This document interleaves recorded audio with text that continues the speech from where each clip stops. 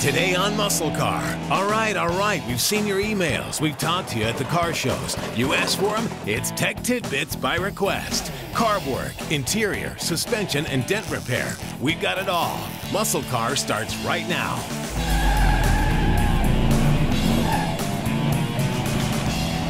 Hey guys, welcome to MuscleCar. Today we're going to do a bit of hopping around and hit on some odd and end how-to. We're going to take a look at doing some interior work, hit on some suspension tips, and then top it all off with some dent repair. But first, here's an underhood tidbit that might interest some of you guys. A lot of people are scared of carburetors because of their many internal components and removable pieces. What we're going to try and do is give you some basic carburetor breakdown tech, and today we're going to start with this. A standard Holley vacuum secondary 4-barrel. Back in the day, this was pretty much a standard carburetor for many of the big threes muscle cars at the time. What we're going to do today is rebuild the vacuum secondary diaphragm. What happens when a lot of people start to rebuild the carburetor, this diaphragm does not come with the standard kit. But over the years, underhood conditions such as operating temperatures and contaminants can take its toll on the diaphragm inside this unit, making it operate slowly and sometimes not even at all. The first thing we need to do is move the choke thermostat housing out of the way. It's a simple matter of pulling a few screws and then setting it aside. With that out of the way, we can unscrew the diaphragm housing and pull the E-clip out of the way that keeps the diaphragm rod in place. Now the diaphragm housing is free to be worked on.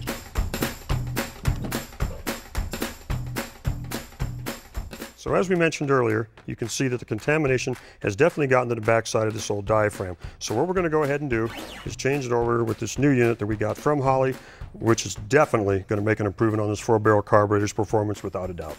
Well, before we put the diaphragm back in the housing, what we're going to try and do is make sure there's absolutely nothing lodging the vacuum port on the backside, which goes into the main body of the carburetor. And all we're going to do is take some compressed air, make one little shot through the housing itself, and as you can see, there was something in there, so it's a good thing we actually did that. Then I'll take some cleaner just to wipe it off and get any contaminant that might get up against the new diaphragm and get it off of the housing so we have a clean mating surface. And then we should be good to go to put the new diaphragm in the housing and get it mounted back on the carburetor.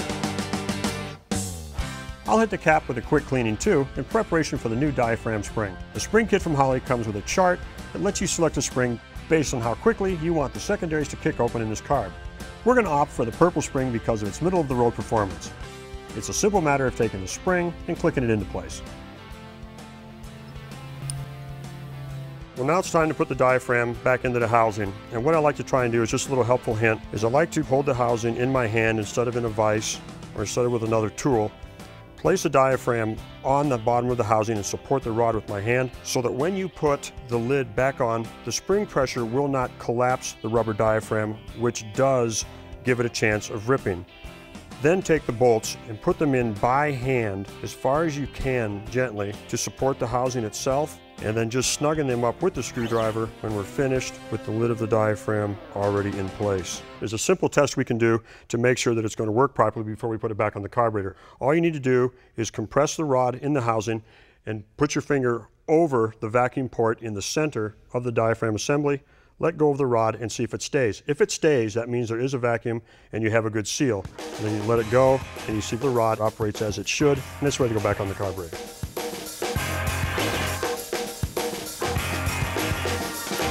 Remember, like I said, most people would go through the trouble to rebuild this complete carburetor and neglect this one component.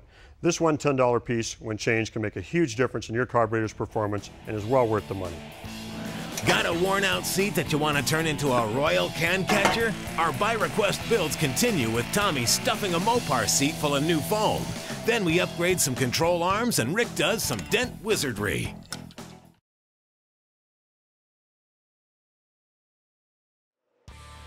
We're going to pick up with some interior work you guys asked for by stepping over to our Pro Street 74 Dodge Dart.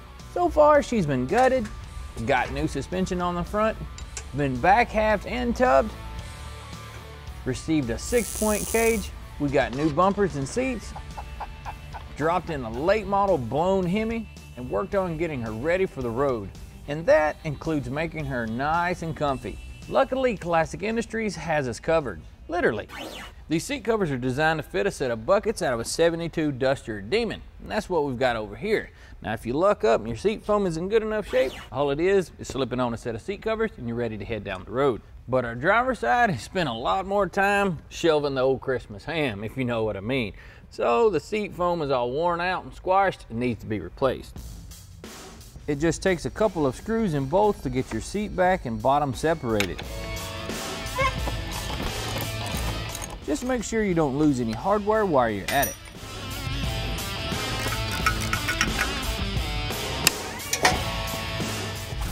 Now with our seat frame all stripped down, we're gonna knock off this old rusty scale and put on a coat of protectant. Reason being is that it'll stop any further corrosion, and number two, it'll improve the looks of this old nasty thing.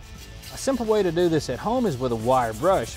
Give the rough spots a good once-over, making sure to knock off the scale that's developed on the surface of the metal. So we're going to speed it all up by taking a trip over to the blasted all cabinet. Another advantage to bead blasting besides speed is so that you can really power through the gnarly stuff and get down to bare metal. With our piece all prepped, we're going to hit it with a coat of Loctite Extend rust treatment. What this stuff does is destroy rust, then seals and protects the metal. Anywhere it reacts with rust, it will turn purple, and then once it dries, it forms a primer coating. And if you're working with body panels, it also jives with plastic filler and fiberglass. Once that's dry, we can gussy it up with a coat of Duplicolor enamel, and then she's ready for some foam. We ran down to the local upholstery shop and picked up the foam that we're going to use. We went with the medium density stuff, but it comes in several different variations. Now if you wanted, you could change this stuff up and give the seat a total different feel. We're going to use an electric kitchen knife to rough in the foam. Now this thing will work a lot better than using a utility knife.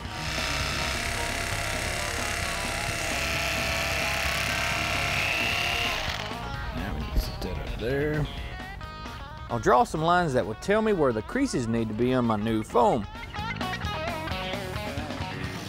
Then start sculpting it with an air grinder. Michelangelo, step aside.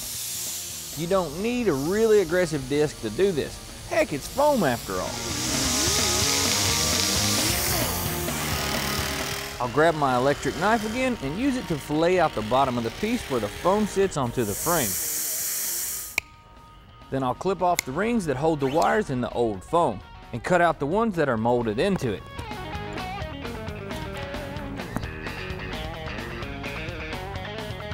The original seat had some webbing made into it, so since we're using something a little different, I'm going to use some of this burlap to reinforce those rods. A little Loctite spray adhesive will hold the burlap in place, and I'll grab the new covers and poke the rods through the little channels where they hold the cover onto the foam. Now originally these rods were wrapped with an adhesive paper, so we went ahead and wrapped them with some masking tape. The reason they done that is that whenever you clamp a hog ring around it, it actually gives it something to bite to, other than just sliding around on the rod. Now we got to hog ring these things together.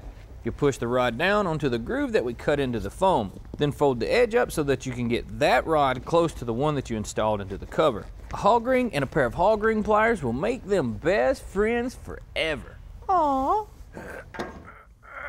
Recovering one of these things takes a whole bunch of pulling and tugging and grunting. So make sure when you run across one of these guys that do this every day, show them some respect, because it sure ain't easy. Whenever you pull in seat covers tight, you want to try to pull it as flat as possible, because some wrinkles will come out, you can massage out, but if they're lapped over, it's just going to have a wrinkle in them. Well, there you go. We repeated the process for the top piece. Now all we got to do is steam the vinyl to help relax it so the wrinkles will go away, and then we're good to go. Looking to beef up your arms?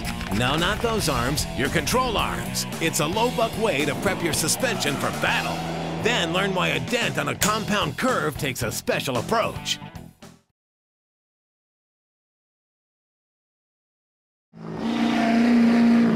Welcome back, folks. A lot of y'all out there are sending us emails and looking for ways to improve factory suspension components on the cheap. Unlike these high-end purpose-built autocross machines, a big weak point of MuscleCar suspension systems was that they tended to flex where they wasn't supposed to. A good way to add some toughness is to take your factory control arms and box them in. The rear arms on the stock frame of our Oldsmobile are a perfect example. They're made out of stamped steel, and GM never felt the need to go in and add a fourth wall in the manufacturing process. Realistically, this design is fine and dandy for everyday use. Let's say you're going to do something a little more aggressive, like drag racing or even autocross. There's a low buck way to keep them from flexing and reduce the risk of breaking something. Build on a budget. MuscleCar projects that save you time and money. We've got to prep this thing to do some welding on it, so it's going to take a little trip into the sandblasting cabinet. But if you got a grinder, that would work too.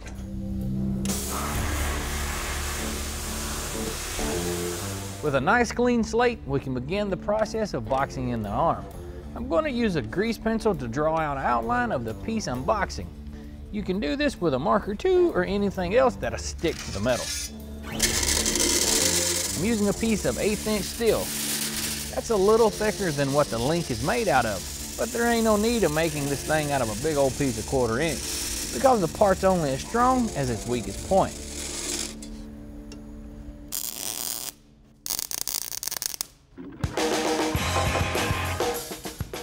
Now when welding in a piece like this, I like to start at one end and work to the other. This allows you to bend and shape in the boxing plate. Just tack, bend, tack until it's completely boxed. And a quick massage with a hammer takes care of the sharper bend.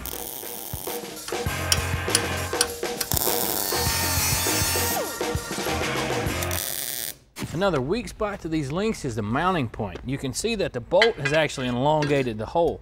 So what I'm going to do is make a plate and weld it on here. It'll repair it, plus make it stronger at the same time.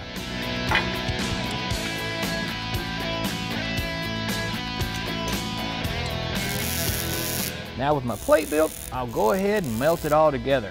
And while I'm at it, I'm going to weld in the boxing plate too. Some quality time with a grinder, she's like a new penny. Get up! We're ready to go ahead and install a new bushing into our control arm. And since we're going more for a performance-minded upgrade, we kept that in mind when we ordered this kit from Classic Industries. Urethane is more durable than stock-style rubber bushings and can stand up to the stress of high-performance driving quite a bit better. It's also a firmer compound than rubber, and when you throw a whole lot of stress on them, they don't compress as much, which keeps the components aligned better. With this thrust washer slid into place, we're pretty much done with this one and ready to move on to the other ones. Now you can get these bushings for individual sections of the car, or you can give Classic Industries a call and they can hook you up with this kit, and you can upgrade all your factory rubber. Coming up, we take a look at the ins and outs of making a complicated dent repair on a curved surface. You're watching MuscleCar. For a DVD copy of this episode, just go to PowerblockTV.com and order your copy for just $5.95 plus shipping and handling. Start your own MuscleCar collection, delivered right to your door from the Power Block.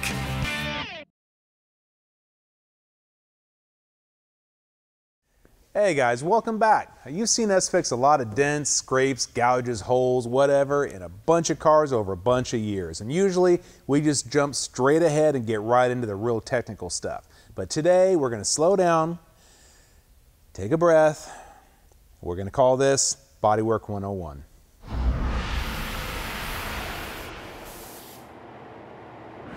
Now, Keystone Automotive sent me this hood here that I can use for demonstration purposes.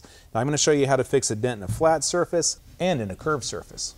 Now, we're going to hit the flat ones first because they're pretty simple to do. Get your dolly. I'm going to use a dolly that has kind of a rounded face on it, just because it's a lot easier to use. Now, on the back side of the panel, hopefully you can reach them. Now, find where the tip of the dent is right there, and put your dolly on there until you can just feel it rocking on there. And with a little bit of pressure on the back side of the hood, real easy, start working that up. And just go real easy, real easy. Don't start smacking it because you stretch it out and make a bigger mess out of it. But that's it. And you don't want to hit the center of it. You want to hit from outside on the high spots. The main mistake I see guys do is they just go in there and they start hitting it too hard. Now, little dings like that are about as simple as they get. You can sand that out, put a little bit of primer on it, block it, and you're good to go. Now, a little bit more complicated dent is something like that on a curved surface. Let me show you why. I welded this together real quick just to kind of give me an idea of how metal reacts when it's hit on a compound curve like this. Check it out. You may end up with a dent in the top, but it pushes these edges out. So now you have high spots on either side of your dent. Now a lot of guys will see that and try to fill the dent. What they don't realize is that you've got a high spot around it. So you fill the dent, and now you've got a dent over here, or what looks like a dent. So you come over here and you start smacking it trying to fill it, and you end up chasing that thing all the way around that shape.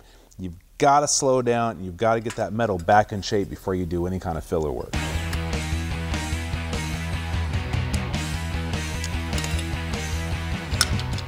Just like if this was on the leading edge of the hood, you need to get this worked up and get those high areas down before you do any filler work. So let's do it a couple times. Put a little bit of pressure on it and see how that works it in. Get it right back into shape. Now let's do the hood.